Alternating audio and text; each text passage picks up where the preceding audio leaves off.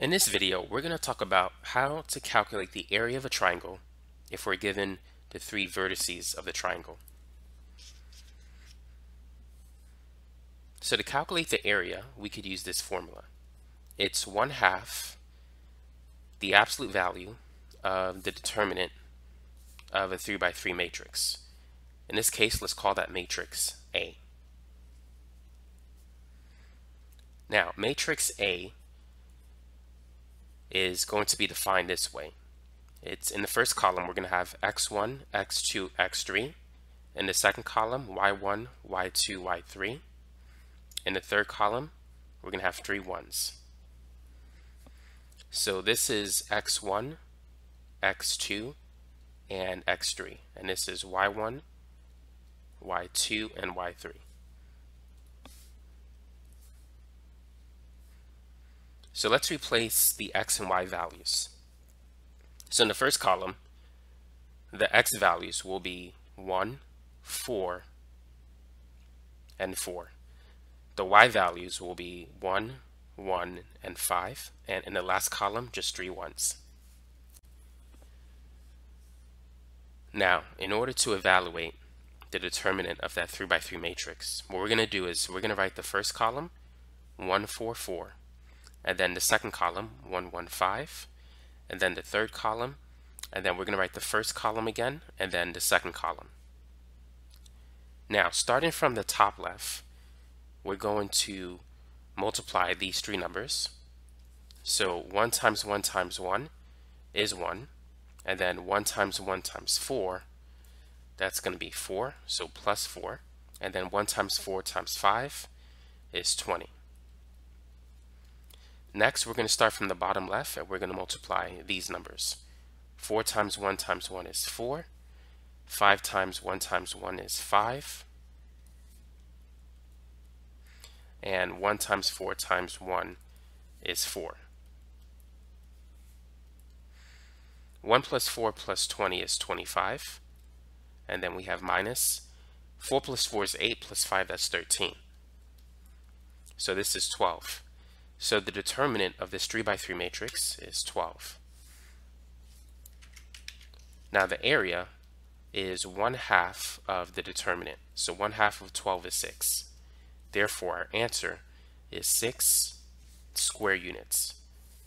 And we could confirm this answer if we graph this particular triangle.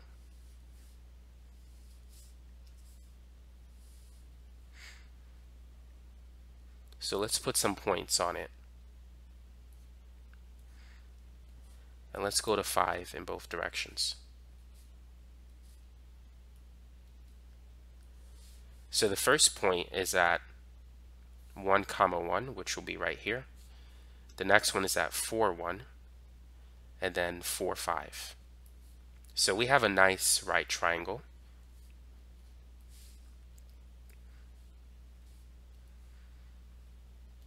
Notice that the length of the base is 3 units, and the height, which is the difference between 5 and 1, is 4 units. The area of a right triangle is 1/2 base times height. So the base is 3, the height is 4. 3 times 4 is 12. 1/2 of 12 is 6. So in both cases, you'll get the right answer. Now, for the sake of practice, let's try a slightly harder example. So let's calculate the determinant of matrix A. So in the first column, we're going to have the x values, 2, 5, and 10. So that's x1, x2, and x3, 2, 5, and 10. Now the y values will be 3, 7, and -5. And then the last column is just going to be 1, 1, and 1. So now let's expand it. Let's write the first column, 2, 5, 10, and then the second column, 3, 7, -5, and then the third column, and then the first column, and then the second column. So starting from the top left, we're going to multiply these three numbers, 2, 7, and 1.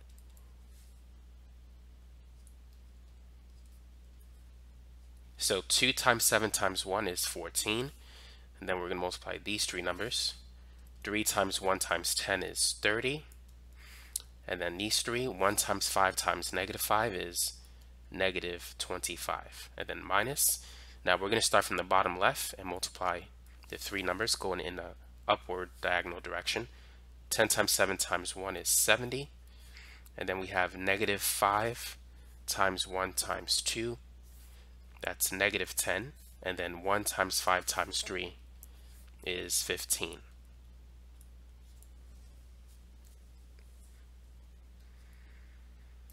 Now, 30 minus 25 is 5. 5 plus 14 is 19. 70 minus 10 is 60. 60 plus 15 is 75.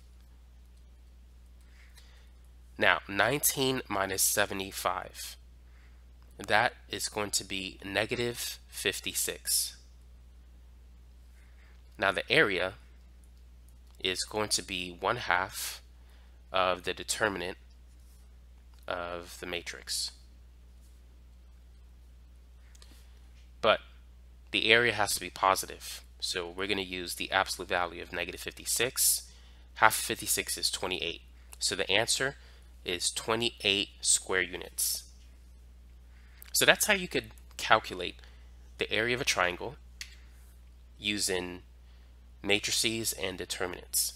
But now let's confirm this answer by graphing this particular triangle. So we'll keep in mind that the area is 28.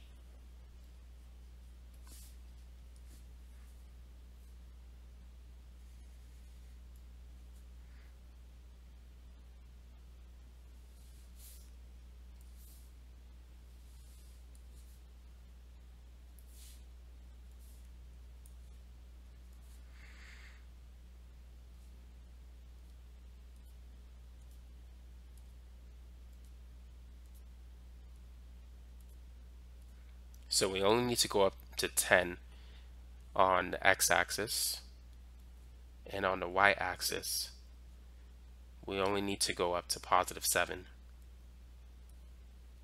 But we do need to go down to -5.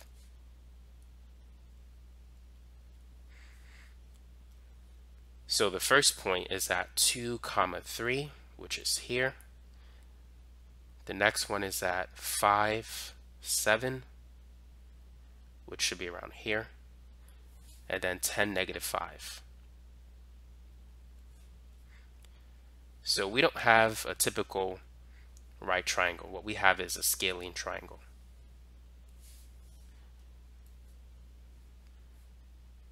So this is 2, that's 3, and let's see, this is at 5. So how can we get the area without using matrices or determinants? What we need to do is determine the length of each side, and then we could use Heron's formula to get the area of the triangle. So starting from this point and going to this point, we need to travel 3 units to the right. And so going from 2 to 5, that's 3 units. And then we need to travel going from 3 to 7, that's 4 units, so 4 units up. Notice that this part forms a 3, 4, 5 right triangle. If you want to find the hypotenuse of this right triangle, you could use the Pythagorean theorem. So the square root of 3 squared plus 4 squared. So 3 squared is 9, 4 squared is 16, 9 plus 16 is 25. The square root of 25 is 5. But if you know your right triangles, like the 3, 4, 5 right triangle, the 5, 12, 13, the 8, 15, 17, you know if the two sides are 3 and 4, the hypotenuse has to be 5.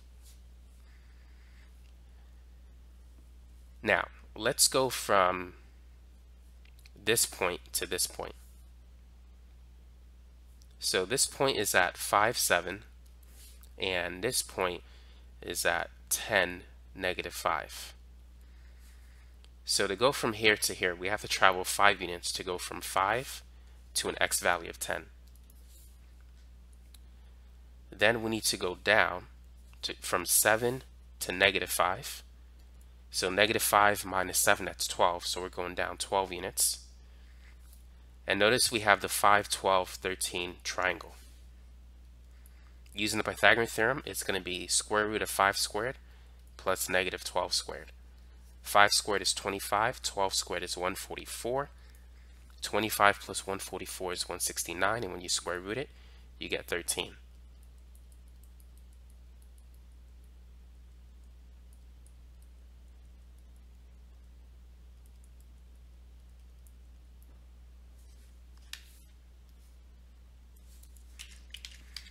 So this side is 13 units.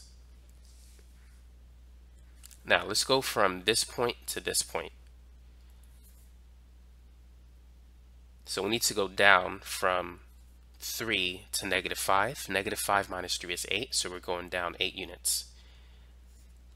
And then going from an x value of 2 to an x value of 10, we're traveling 8 units to the right. So this is a 45, 45, 90 degree triangle, which means the hypotenuse will be one of the side lengths times root 2. So it's going to be 8 root 2. But you could use the Pythagorean theorem to get that answer. We have the square root of 8 squared plus negative 8 squared. 8 squared is 64 plus another 64. So that's 128. 128 is 2 times 64, which we can write as the square root of 64 times the square root of 2. The square root of 64 is 8, so we get 8 root 2.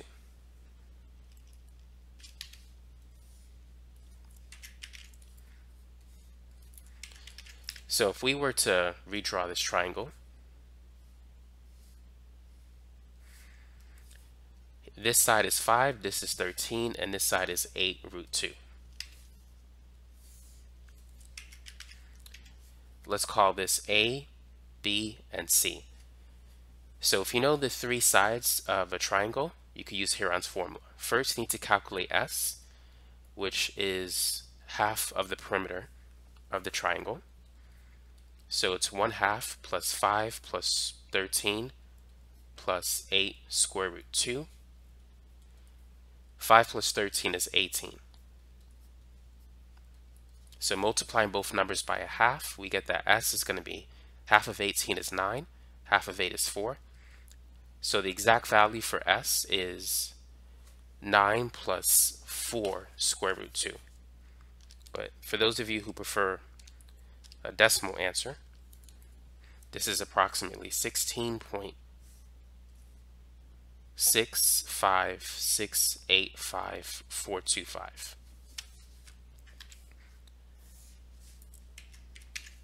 So now that we have S, we can calculate the area.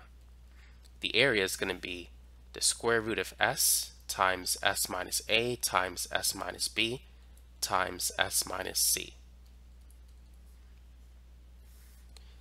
Now if you have a calculator, if you have this saved as your previous answer, you could just replace S with the answer key of your calculator to make the calculation easy.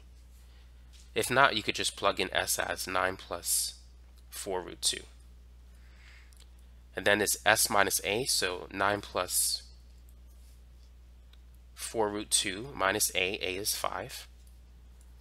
And then S minus B, so we're going to subtract that by B, which is 13. And then S minus C.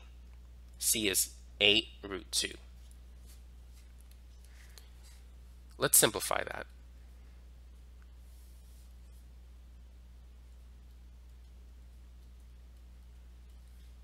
Here we have 9 minus 5, so we can make that 4. And here we have 9 minus 13, so we can make that negative 4. And 4 root 2 minus 8 root 2, that's going to be negative 4 root 2. You know, it's interesting. We may not have to use a calculator to get this answer. We can actually do it by hand. Notice that these two are a difference of perfect squares. Well, when you multiply them, they will become a difference of perfect squares. It's like multiplying A plus B times a minus b, and you're going to get a squared minus b squared. The two middle terms will cancel. So we can avoid using the calculator in solving this one. So 9 times 9 is 81. Now granted, this is the longer way, just so you know. And 4 root 2 times 4 root 2. 4 times 4 is 16. Root 2 times root 2, that is the square root of 4, which is 2. So 16 times 2 is 32. And these two, we could do the same thing as well. So 4 times negative 4 is going to be negative 16. And 4 root 2 times 4 root 2, that's going to be 16 times 2, but this is going to be plus 32.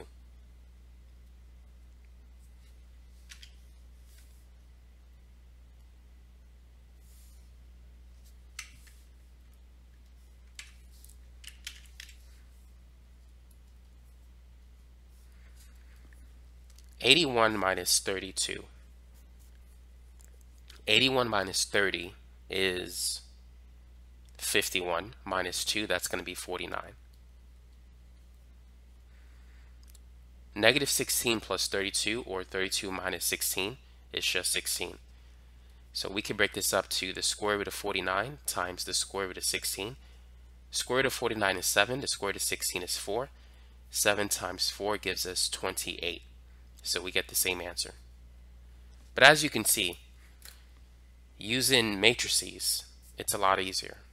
So if you want to calculate the area of a triangle, given the vertices, the best way to do that is to find the determinant of the 3x3 matrix, as we talked about in this video, and just divide that by 2.